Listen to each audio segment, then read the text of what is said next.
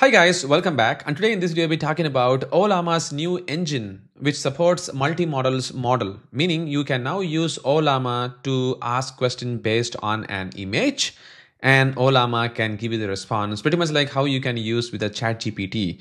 This was something which was not possible earlier, but now you can make use of it, meaning you can just take any screenshot and then ask questions to Ollama from your local machines using the local large language model. And the Ollama is going to answer it for you, which is amazing. This was not something which was possible earlier, but now it is possible even with your local large language model. So now you can use the models which are available in Ollama, like vision models. So you can just go to ollama.com, and if you just go for to any models, you can see that we have got embedding models, and then there are vision models as well.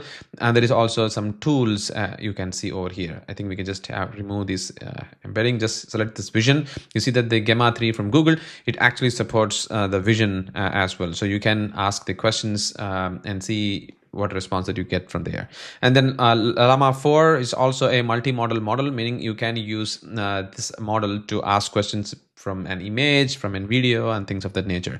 So you can see that all these model does those support. So you can now use, like, using Ollama command, just Ollama run Llama 4 or Ollama run in Gemma 3, and it is going to pull that image from the repository of Ollama, and then it is going to run within your local machine, and then you can ask questions from there. So in order to just make use of this capability of Ollama, I'm going to show you how I use this Ollama for my local testing purpose and see if I could able to make use of the most. So in order to do that, I'm going to first open one of my terminal which I use, which is the hyper terminal. And within this hyper terminal, I am going to show you all these details that I'm going to use in traditional way. And this is something which I always do most of the time, because this is very easier to see how you can also use these Ollama to run the local large language model and perform some testing out of it. So if I want to do that, I'm going to do it this way. So I'm just going to say Ollama run Gemma 3 12 billion parameters. I'm just going to run a bit more bigger parameter than you can run in most of the machines, because my machine has got a bit of a power. So I'm just going to see if my machines can handle that. I'm going to say, can you write the manual test cases for this screenshot? And I have not really given the screenshot yet. And the screenshot which I'm going to give in is the, you know what, the website which I always use is the eaapp.swami.com website. And over here, I'm just going to go to the employee list, and I'm just going to see what kind of test cases that I can write for this particular screen. You can see over here. So I'm going to take a screenshot over here. I'm just going to grab and copy that, and I'm just going to drag it and drop it over here from my desktop location, which is going to be this, and I'm going to hit enter. You see that the image is now going to be added in the Ollama, and then the Ollama is going to use the Gemma 3 12 billion parameter model, and then it is going to give you the response. So you see that it's going to give me the response over here. It says, okay, let's break down the manual test cases for the employee list screenshot you have provided. So it knows that I'm providing the employee list screenshot. Also, it says that this is the category that it is going to organize the test cases for me. So the functional, UI layout, and data validation test cases, and here are some of the edge and boundary cases. I know we can't rely fully on the in the AI to give us the responses and give us the test cases, but at least this is going to be a starting point for anyone to see that we don't have to do some of the babysitting work most of the time that we do, because we know that this is the test cases that we're going to write like at a high level.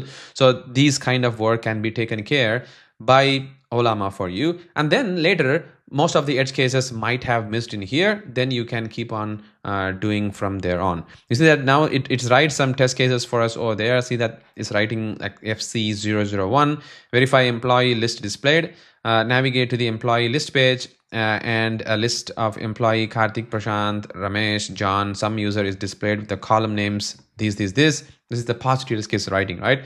And there is the FC002, the functional test case 002. It says that verify edit functionality Karthik, and it is going to do the edit functionality by clicking the edit button. And there is a delete functionality, and there is a edit functionality for Prashant and things of that nature. And see, now it is writing a lot of different test cases for me over here.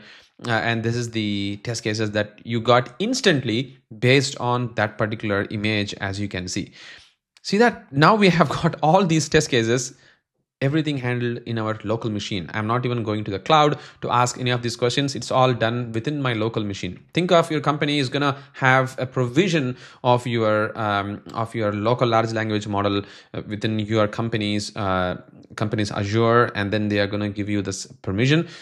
Sometimes these things will be very, very helpful for you to write the test cases, or some of the babysitting works, at least if you take me. So now that is done, and let's say I'm going to ask some questions, follow-up questions from there. You can also do that. So I'm going to say, can you write some edge cases for search functionalities and security testing as well? Look at that. So immediately it's on it, and then it's going to say, okay, so there we go. So it's going to do some search functionality test cases, like edge cases here. So let's see what edge cases that it has produced. It says search with an empty string. So enter an empty string in the search box and click the search. The full list of employees should be appeared. Amazing.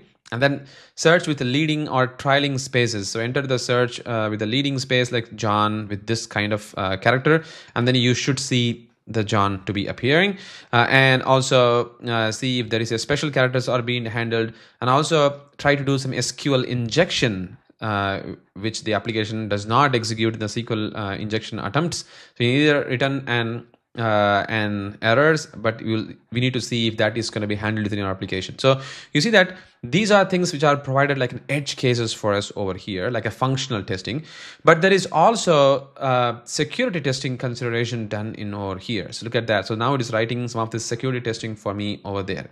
So everything is right now happening in my local machine, and the good thing is the test is also faster, and we could able to achieve all this operation, which is amazing.